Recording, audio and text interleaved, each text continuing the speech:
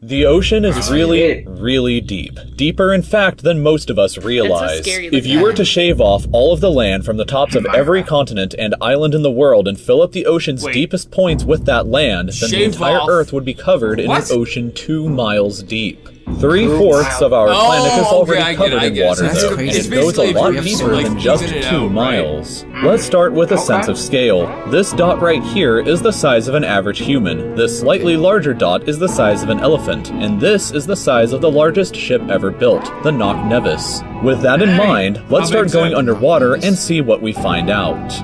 The first milestone is at 40 meters below the surface, which is the maximum depth allowed for recreational scuba diving. A little further down at 93 meters is where the wreck of the Lusitania was discovered, which is interesting because the Lusitania itself is 240 meters long, which means that it sank in water shallower than it is long, so if the ship was standing on its stern or bow, it would be sticking out of the water. Just slightly deeper than that, at 100 meters, is where diving can become seriously fatal if you're not careful because of decompression sickness. But that didn't stop a man named Herbert Nitsch to accomplish the free diving world record at a depth of 214 meters. This guy swam down to this level with just one single breath. But a little further down at 332 meters, we have the scuba diving world record, which was accomplished by another man named Ahmed Gabir. If he had swam down another 111 meters, then he would have reached the height of the Empire State Building if it was submerged underwater. And a little further than that, at 500 meters below the surface, we arrive at the maximum dive depth of blue whales, the largest creatures on the planet and also the limit of the US Seawolf-class nuclear submarine.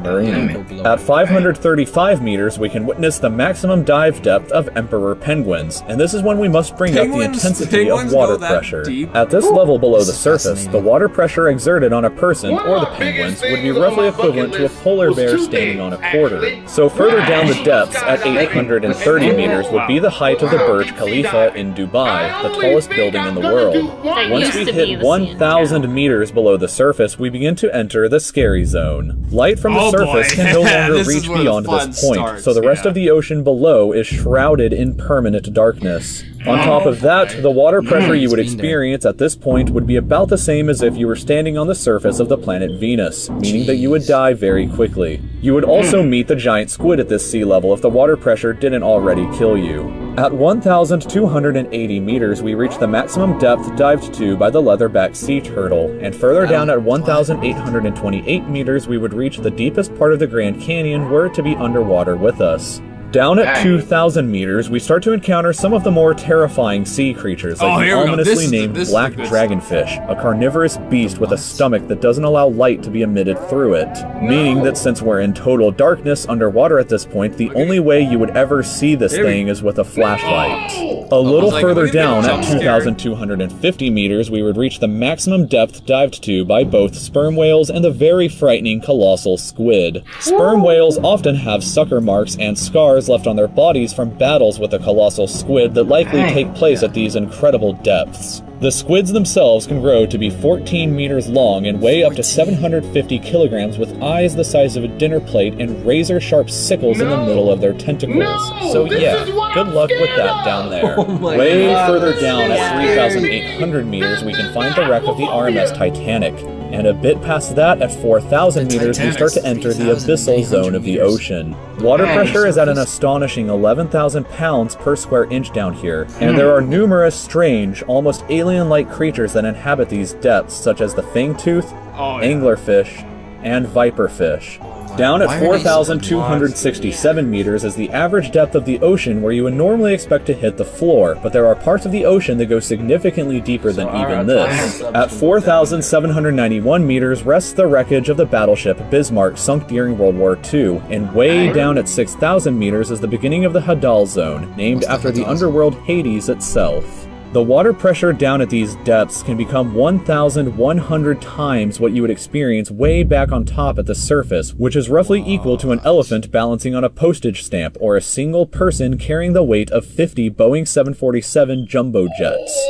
Down at these depths, you would be crushed immediately without any outside protection, but life still exists down here in various strange forms. At 6,500 meters, we reach the maximum depth that the DSV Alvin can dive to, a popular research submarine that helped to discover the Titanic.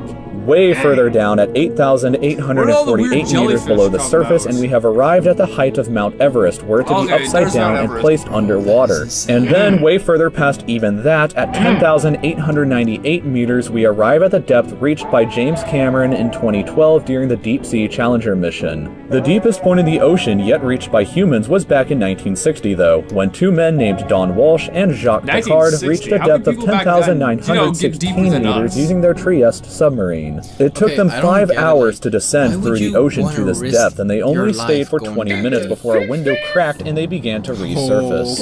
Just a bit further down from there, at 10,972 meters, and we reached the average flight altitude of a commercial airliner. So if you've ever looked out of a window while on a flight and looked down to the ground, that's a very good sense of how incredibly deep down into the abyss that we are currently at. Finally, when we hit 10,994 meters, we have hit the bottom of the known ocean, called the Challenger Deep, right here on this map, just about 300 kilometers southwest of Guam Island. However, it is believed that there are almost certainly even deeper parts of the ocean than this that just haven't been discovered yet. It wasn't until 1997, after all, that the Sirena Deep was discovered with a depth of 10,732 meters, making it the second deepest known point in the ocean. It is estimated that only about 5% of the ocean's floor has been accurately mapped, leaving the other 95% to be currently a mystery. It may be only a matter of time before an even deeper part of our ocean is found, and who knows what we may discover there.